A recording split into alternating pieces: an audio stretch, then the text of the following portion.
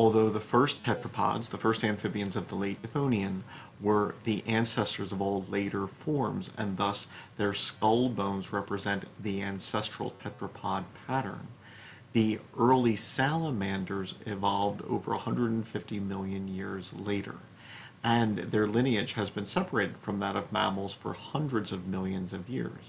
And so therefore, changes have occurred since the ancestral form.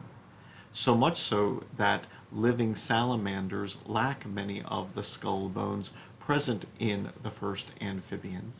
And many salamanders have skulls which are substantially different from other salamanders, having evolved these differences since the various suborders and families have diverged.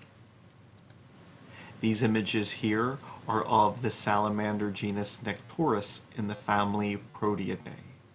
Note that, as expected, the dorsal portion of the cranium is composed of prominent frontal and parietal bones. As is typical in the ancestral state, the cranium is flat. While some salamanders possess a maxillary bone, here in red, the genus Nectorus lacks it. And so therefore, while the premaxillary bone of the upper jaw holds teeth, there is no maxillary bone, which in most species holds the majority of the marginal teeth. Although there are teeth located on the pterygoid, which in humans is part of the sphenoid bone, and the vomer. Remember that in ancestral fish, there can be teeth and quite prominent fangs on bones of the roof of the mouth, and so therefore this genus of salamander possesses teeth on multiple skull bones in the roof of the mouth.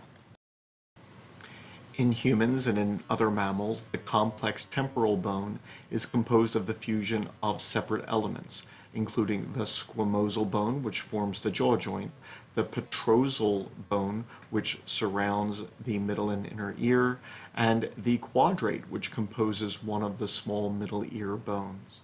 In salamanders such as Nectorus, these are three separate bones of the skull that do not form a composite temporal bone.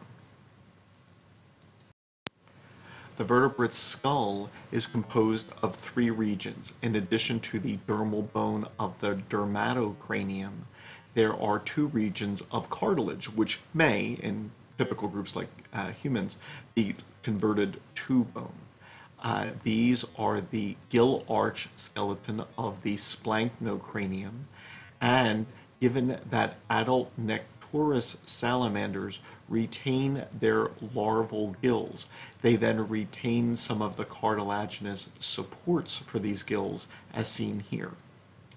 The third region of the skull is the cartilaginous condocranium, which in these salamanders remains cartilaginous, although in humans this cartilage is converted to regions of the ethmoid, sphenoid, temporal, and occipital bones.